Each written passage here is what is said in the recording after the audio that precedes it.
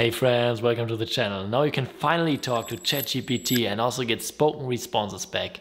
If you want to know how to use that to improve your target language, you found the right video. Los geht's!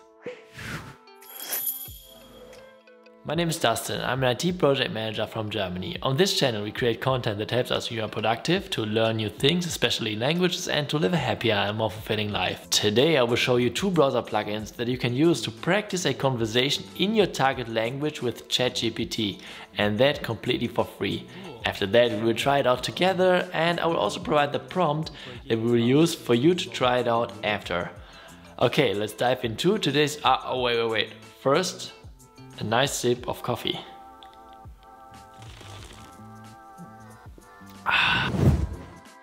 So there are currently two different Chrome plugins available, which you can use to give ChatGPT a voice and also make it converting your voice into text. Both have a pretty similar feature set and functionality, so I would advise you to just try them out both. What you need to keep in mind is that the plugins only work in Chrome, not in other browsers that are based on Chromium. I've tried it out to install the plugins in Brave, which is based on Chromium, but it didn't work. So make sure to use Chrome. One is called Voice Control for ChatGPT, and it offers a wide range of languages. It's completely for free and really easy to use. There are not really options to customize it, but that makes it also pretty beginner friendly. Also, when I tried it out, it had fewer bugs than the other one. The thing you can do though is to change the reading speed of ChatGPT, and it has also some useful shortcuts, but more on that later. Further, the available voices do sound not too bad. Of course, it's not as good as Microsoft Azure, for example, or the other more sophisticated text-to-speak technologies, and I've already made a video about that, and I will link it somewhere here. But nevertheless, it's not a pain to listen to. Talk to ChatGPT is the other one, and it also offers a wide range of languages. It's as well completely for free, but offers way more options to customize it. What is cool about it is that you can not only change the language globally, but you can change the input and output language. Means you could talk in English but receive, for example, French answers. You could also change the speed and have speech commands like stop and pause if you want to use it or do it so. When I tried it out, it had some glitches, then it stopped working suddenly. But overall, it made a pretty good first impression as well. Going forward, we will use for our example voice control for ChatGPT. Los geht's! Okay, now let's try to have a real conversation with ChatGPT. I've already prepared something here, a prompt, and we will try out the plugin that I have mentioned earlier. Imagine you are a woman named Camille from France. You are in a bar. I'm a man named Antoine and we are having a conversation. You will say one sentence as Camille and wait for my response.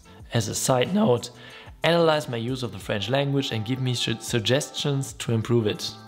Let's see how that goes. Okay, it's loading. Camille. Bonjour, comment ça va? Hello, how are you? I'm a language model. I can understand and respond in French, but I'm not capable of analyzing human language proficiency. However, I can suggest that you practice speaking and writing in French regularly to improve your skills. You can also consider taking class or finding language exchange partners to help you practice and receive feedback. Additionally, reading French books, watching French movies, and listening to French podcasts can also be helpful in improving your language proficiency. Very interesting, very interesting. Yeah, actually ChatGPT can that, kind of, so sometimes it responds like that, but in general that works.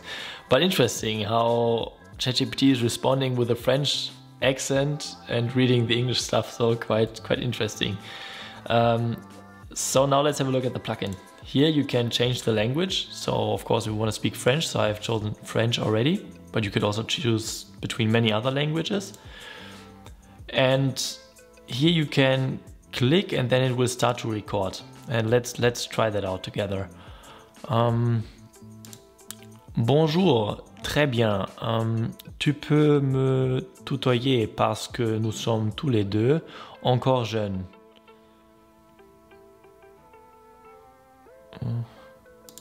Let's send that.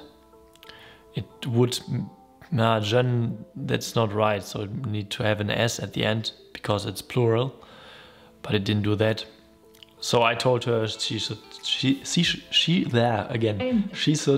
say you to me instead of vous. Ah d'accord, pas de problème. Et toi, comment ça va? Ah, ok, no problème.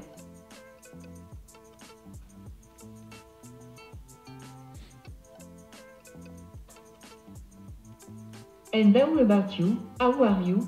Ah, suggestion, it's important to remember that in French, formal language is often used when speaking with strangers, older people, or those in position of authority.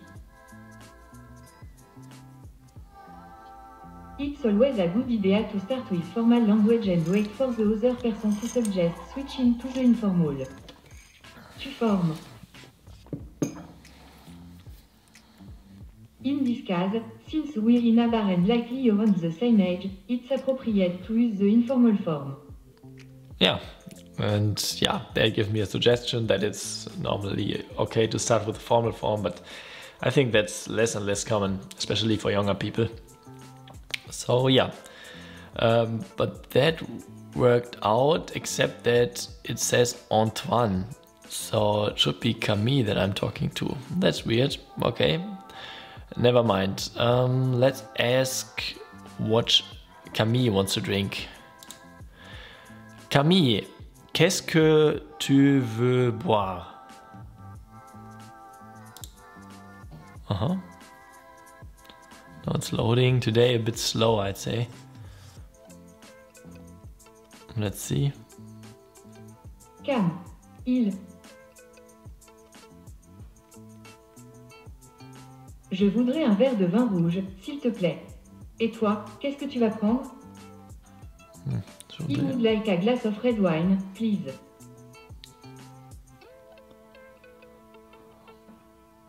And what about you? What will you have? And what about you? What will you have? There you go. Sometimes it takes a bit. Okay, red wine. Okay.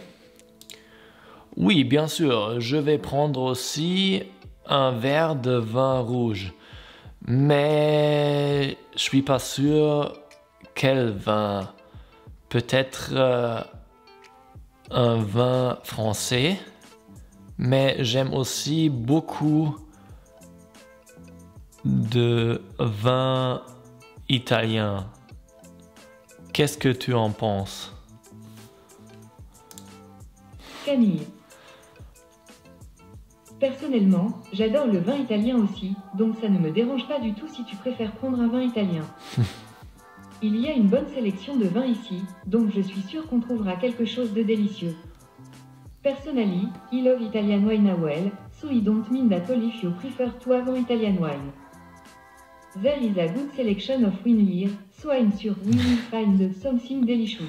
Something delicious. À suggestion, it's important to remember that in French, the word peut-être means maybe or perhaps, so it's not used in the context of describing a wine being French or not. A more appropriate word to use in this case would be probablement, probably, or sans doute, without a doubt. Interesting. I didn't know that. I don't know if that's true to use probablement or sans doute instead of peut-être. I think it works both. Well, all good. So then, what do we say next? Oui, bien sûr. Ok, je vais prendre le vin italien.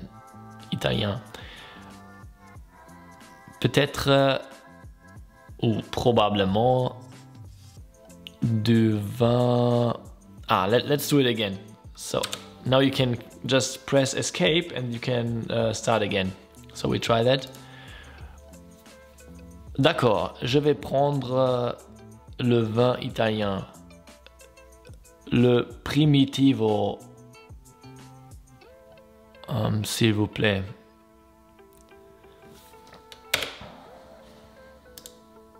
Antoine. Parfait, je vais commander le vin italien Primitivo pour nous deux. À suggestion, in French, it's more common to use the word nous instead of vous when addressing the waiter or bartender. So the correct way to say this would be le Primitivo pour nous deux, s'il te plaît, or le primitivo pour nous deux, s'il vous plaît, depending on the level of formality. Well, that's right. That's right, because I'm talking about us two, and if I would want to order something for us two, then I would need to talk about us. So I would say nous, or I would say on. But that works out. Okay, let's try something else now. Let's talk about books, for example. Quels sont tes auteurs des livres français préférés?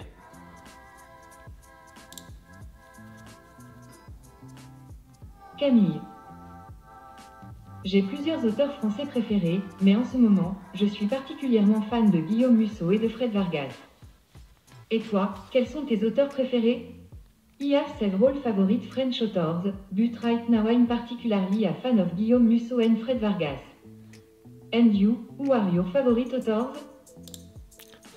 C'est difficile à dire, mais j'aime beaucoup Harry Potter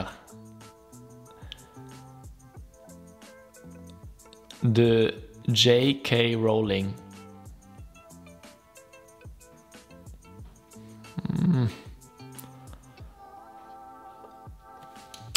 Okay, as you can see, that didn't work out that well. Probably I will need to say J.K. Rowling with a French accent, but I don't know how that works. So let's try something different. J'aime beaucoup la série de Harry Potter. Mais j'ai aussi lu L'ombre du vent de Carlos Ruiz Zafón.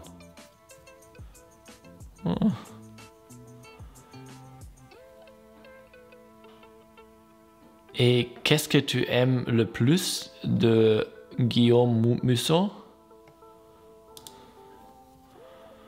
Okay, Carlos Ruiz Zafón didn't work out completely, but it got Camille. 2/3 of the name. J'adore la façon dont Guillaume Musso mélange romance, suspense et fantastique dans ses histoires. Mes livres préférés de lui sont probablement Et après, et La fille de papier. Mais j'ai également apprécié ses autres romans comme Sauve-moi et Central Park. Je n'ai pas encore lu L'ombre du vent, mais je l'ajouterai à ma liste de lecture. Ah, very cool. Okay, interesting. So, let's ask something else now. Qu'est-ce que tu aimes faire pendant ton temps libre?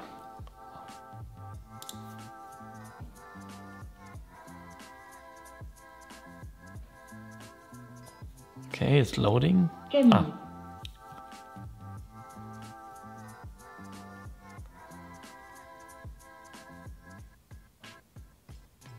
J'aime beaucoup voyager et découvrir de nouveaux endroits, mais quand je suis chez moi, j'aime lire, écouter de la musique, faire du yoga et passer du temps avec mes amis et ma famille. Et toi, comment aimes-tu passer ton temps libre? I really enjoy traveling and discovering new places, but when I'm at home, I like to read, listen to music, do yoga, and spend time with my friends and family. And you, how do you like to spend your free time? Really interesting. Okay, I like that. And now I could answer what I do in my free time, and yeah, we could go on like that forever. So this is pretty cool. So you can have a real conversation with ChatGPT now. Of course, it's not perfect, I agree, but it's working quite well. Sometimes when you need to put in some names, like author names or something, that isn't working perfectly, I have to admit, but overall it's working just fine.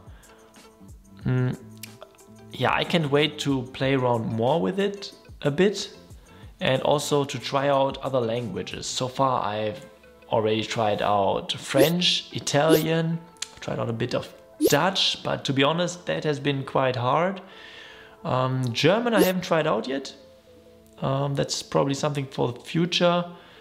And yeah, I haven't even tried out English yet. So yeah, that also might make sense.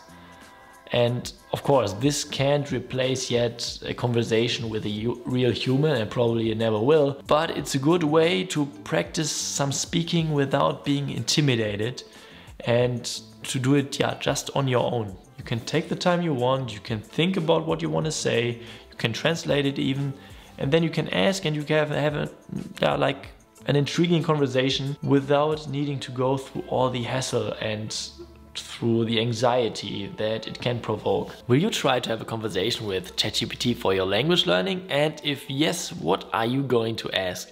Also, if you found the video useful, please leave me a like and a subscription to the channel, and to not miss anything going forward, click also on the notification bell. Thank you very much for watching, and see you the next time.